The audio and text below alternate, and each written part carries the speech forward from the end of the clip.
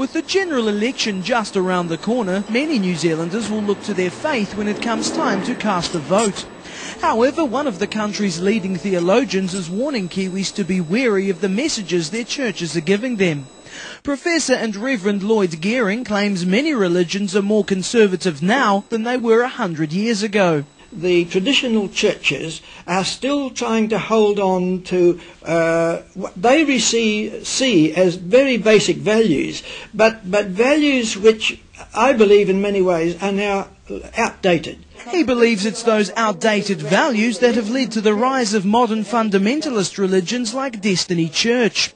He claims the controversial church has evolved in much the same way as Islamic terrorists. The Destiny Church, in my view, is a very dangerous phenomenon in society. One of the big dangers in the world today, we would all recognise, is terrorism. And what does terrorism arise out of? Fundamentalism.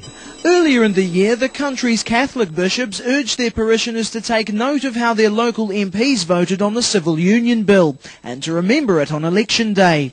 Geering says that's a classic example of why Kiwis should be wary of the messages they're receiving from religious leaders. Well, that's a very limited and narrow way of judging what politics is all about. After all, those are only one or two particular issues in a whole bundle of issues that people have to decide their elections on. He believes religion and politics don't have to always be opposed. Geering says many green issues promoted by environmentalists uphold the basic Christian message. Environmentalism and all the ecological issues are now making, as it were, greater and greater demands upon us. We must respond to those, or we endanger the future of the human species as well as life on Earth. He's not against church leaders expressing their views, but encourages people to consider the messages they're getting from a variety of sources when making up their mind at the ballot box. Dominic George, 9 Local News.